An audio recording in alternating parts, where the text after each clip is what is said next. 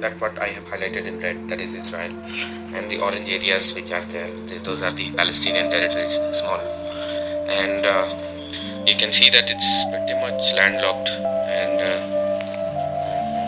yeah, there is this Gaza Strip is there, so it's linked to the ocean. But this is such a small country. Compare it with Turkey, compare it with Iran, compare it with Saudi, Egypt. It is a very small country, and it's a very highly advanced country also in that respect. It's a developed economy, and but people, why they tend to take side of all the other countries, and they think that Israel is not doing well. I mean, whatever the war is going on, that is beyond me. So I just wanted to debunk a few things here, and people are joining a lot of protests, and especially I've seen in my artist circles and designer circles a lot of very vocal people who are supporting the Palestinian cause. Okay, so let's dive into this topic. Short discussion about what's happening really. There is a lot of noise going on, and the noise you cannot imagine. The protests have reached America also. Indian students are participating in that, and they have issued strict warning that if foreign students are found doing this, they'll be strictly deported.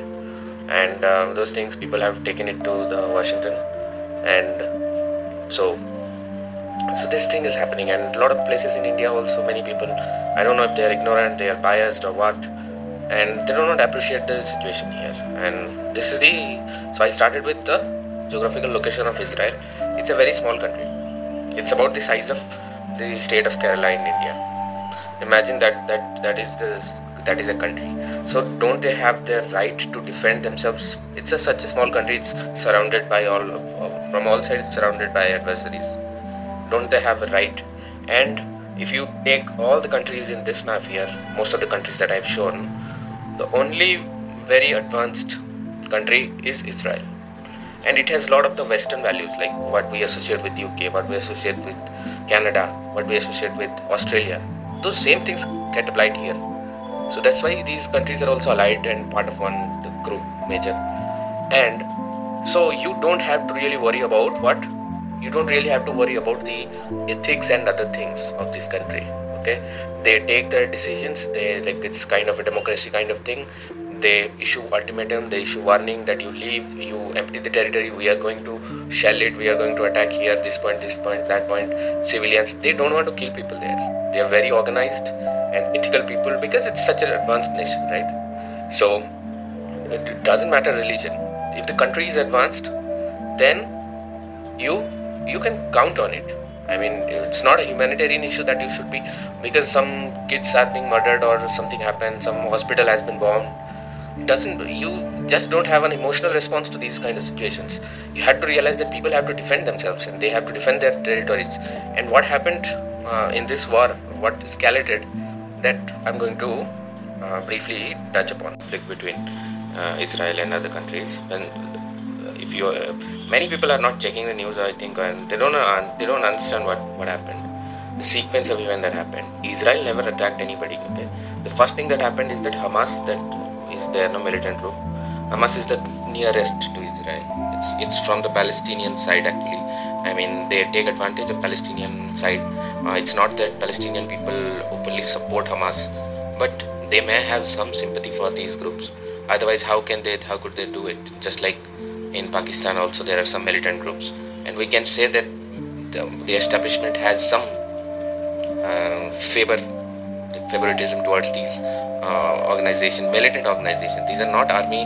This is not the Palestinian army or anything. These are militant groups, and they first launched an attack. Okay, so you can see here that this is a typical Western country, Israel. It's a peace-loving country because it's not attacking anybody. And when it's such a developed economy, and they have tourism and everything, science, technology, engineering, and those things, and startup great culture is there. When they see that they are being attacked, and I mean, it's very dastardly act that happened. How they entered into the Israeli territory and they started the conflict. Many people don't know this. So when they did this, so the country has every right to defend itself, because they have to keep their economy upright, right? So all these things, if such a problem happens, and it's such an advanced country Israel is, they would want to completely eliminate this problem. That's why they started like controlling these areas, which is like the Palestinian areas that are there. So they cut off supplies from those places, and there were hospitals there, and of course patients suffered. But this is what they did in response to protect their economy, to protect that. Because after this conflict, do you think that many Westerners or many people would think about going to Israel for tourism? So how are they going to recoup it? They want to make it peaceful, and they are not a country like India that will I mean, for most of the time we have waited and watched. We never took action. Okay, so Israel is not that kind of country. So they have the technology. So they went on a full offensive to clear all these things and restore the state, because it was peaceful for the last many years, couple of 15 years or something like that, if I am not wrong, 10 years or 20 years. It was quite peaceful, and this sudden event that happened, so these Israeli authorities, IDF that is there, they want to completely eliminate these things. So they are completely launching a ground offensive, like completely they want to remove the at the root level. Okay, so that's what they are doing, and of course in this process many civilian casualties are also there, and humanitarian aid has reached for the Palestinian people. India also supports the Palestinian cause, but India also supports Israel as well as Iran. So I'm not blaming Iran for anything, like all those other countries, but the thing is that the other it is not only Hamas, there is Hezbollah, and there is also the Houthi rebels, Yemen supported. So a lot of the 3-4 militant groups only, they are coordinating and attacking this. And people in India and students and all, if you happen to identify yourself with a particular religion, be informed that you have to stand on the side of truth. Okay, it's not that it's only your religion people are suffering, that's why you are going to support, you are going to raise a banner, and then you start demanding that why Israel is killing these people. So a widespread misinformation that is going on in Twitter, and we can't do anything for Twitter. Regarding Twitter, I'm going to post another video how toxic Twitter is. Okay, but for this video, for the purpose of this video, I want to state that there is a widespread misinformation that is going on, and complete fake news that is going on. Fake footages are being shown as this is a hospital. Some past videos, they are doing rounds on social media. Instagram, a lot of people are supporting, and the craziest thing is that many people from India, they think themselves very artistic people. They are trying to support it, just as like they are many people who have not even seen what war is like. They have not fought a single war, and they don't know what a shelling is and what it feels like. And these people, they are protesting. So I mean, this is a high level of double standardness. So on one side you see that there are militants, the Hezbollah, Hamas, and the Houthi rebels.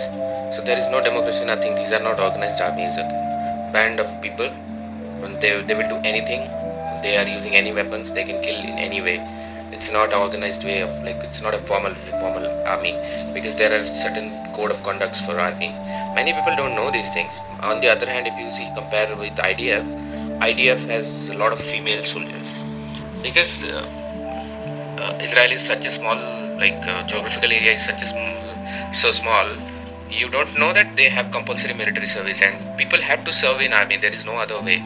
In India, people don't know what is compulsory military service. That's why it's the easiest thing. They will go to Instagram, they'll go to YouTube, they'll go to Twitter, and they'll start their toxic things. And I mean, they will not think about anything. Okay, first try to think about compulsory military service. And since so there is shortage of males, and they have so a lot of percentage, up to 60-70% positions they have in IDF are for females, and a lot of females, they participate in that. And it's not only of a particular religion, because actually 3 religions are existing in Israel. So a lot of advanced, developed people are also there from all the 3 religions, and they equally participate in their armies. And the female membership, that is one of the most remarkable thing. And it is also similar to US.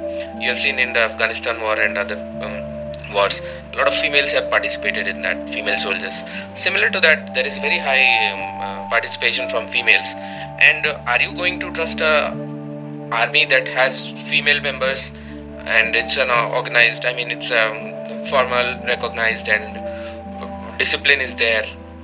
Are you going to take sides with them, or you are going to take side with the 3 militant groups that are attacking? So once you have the answer to this question, then you take sides. Otherwise, you can just keep quiet and you can just see it. Don't try to be an armchair expert and try to, because people don't value information these days. They think they can do anything online. It's free. I mean, I am doing what's the consequence? But it has a lot of consequence. Your single post, your single comment has a lot of consequence, because everything is linked to each other. You have to take care of that. Be very careful when you are doing it. Okay, so so this is my goal actually. I don't want to inform you about any situation. I don't want to give you historical information, but I want to caution you that be on the right side of the thing. There is so if you want to protest and if you want to do that, then you better know the consequence of that, because nothing escapes. Okay, nothing escapes the truth. You can side with any country, that's not a problem, and in this case especially India should be neutral, because we support, India supports Palestine cause also, but most above all India supports Israel. That's fine, that's one thing. Just for the democratic the code of conduct and other things, they support the Palestinian cause also, because we have good relationships with Iran also, and these things keep on happening. So you better exercise your caution about what you do online related to these things. So if you found this video, please share it with your friends, and let's make this thing useful.